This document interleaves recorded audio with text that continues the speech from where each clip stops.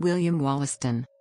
William Wollaston, /WLSTN/ March 26, 1659, October 29, 1724, was a school teacher, Church of England priest, scholar of Latin, Greek, and Hebrew, theologian, and a major Enlightenment-era English philosopher. He is remembered today for one book, which he completed 2 years before his death, The Religion of Nature Delineated.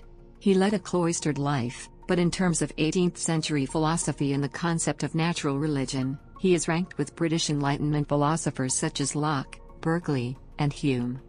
Wollaston's work contributed to the development of two important intellectual schools, British deism, and the pursuit of happiness moral philosophy of American practical idealism, a phrase which appears in the United States Declaration of Independence. Life. Wollaston was born at Cotton Clanford in Staffordshire, on March 26, 1659. He was born to a family long established in Staffordshire, and was distantly related to Sir John Wollaston, the alderman and Lord Mayor of London. However, his family was not wealthy. At the age of 10, he began school at a Latin school newly opened in Shenstone, Staffordshire, and continued in country free schools until he was admitted to Sidney Sussex College, Cambridge, at the age of 15, in June 1674. From his writings it is clear that he was an excellent scholar, extremely well versed in languages and literature. In his last year at Cambridge, Wollaston published anonymously a small book, on the design of the Book of Ecclesiastes, or the unreasonableness of men's restless contention for the present enjoyments, represented in an English poem, London, 1691. Apparently embarrassed by his own work, Wollaston almost immediately suppressed it. After leaving Cambridge in September 1681, he became an assistant master at King Edward's School, Birmingham, and took holy orders. At this time, he became perpetual curate of St. Mary's Church, Moseley from 1684 to 1686. In 1688 a cousin left him a fortune and the family estates, including Finborough Manor and Shenton Hall, Leicestershire, and in November of the same year he settled in London. There Wollaston devoted himself to private study of learning and philosophy, seldom leaving the city and declining to accept any public employment. In retirement, he published The Religion of Nature Delineated, 1722, in a private edition. He wrote extensively on language, philosophy, religion, and history, but in the last few years of his life, he committed most of his manuscripts to the flames, as his health worsened and he began to feel that he would never be able to complete them to his satisfaction. Wollaston suffered from fragile health throughout his life. Just after completing The Religion of Nature Delineated, he broke his arm in an accident, and his strength declined and illnesses increased until his death on October 29, 1724. His body was carried to Great Finborough in Suffolk, where he was buried beside his wife. The Religion of Nature Delineated. Argument.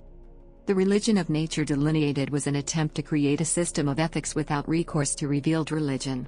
He claimed originality for his theory that the moral evil is the practical denial of a true proposition and moral good the affirmation of it, writing that this attempt to use mathematics to create a rationalist ethics was something never met with anywhere. Wollaston held that religious truths were plain as Euclid, clear to all who contemplated creation.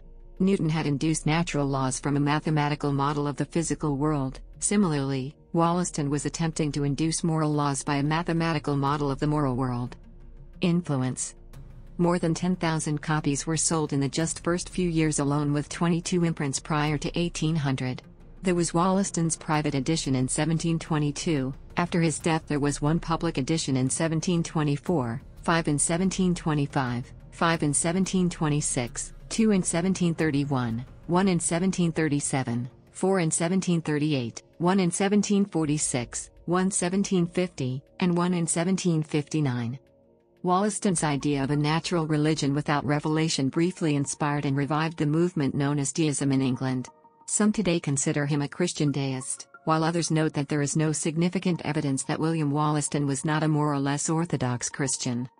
Although Wollaston's ideas could be argued to have anticipated both Scottish common-sense realism and utilitarianism, proponents of later schools of philosophy criticized and sometimes even ridiculed Wollaston.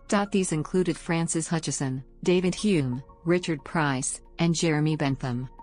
After 1759 no further editions of his work was published in the rest of the century.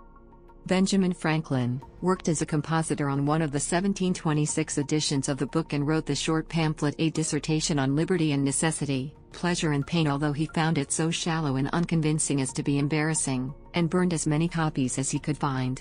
Although rejecting deism, he retained a fondness for the pursuit of happiness, believing that God was best served by doing good works and helping other people. It was a major influence on the American educator Reverend Dr. Samuel Johnson's college philosophy textbooks. Its focus on practice as well as speculation attracted a more mature Franklin, who commissioned and published Johnson's textbook Elementa Philosophica in 1752, then promoted it in the College of Philadelphia, now Penn University. Family. On November 26, 1689, Wollaston married Catherine Charlton, died July 21, 1720. They had 11 children together, 4 of whom died within his lifetime. They included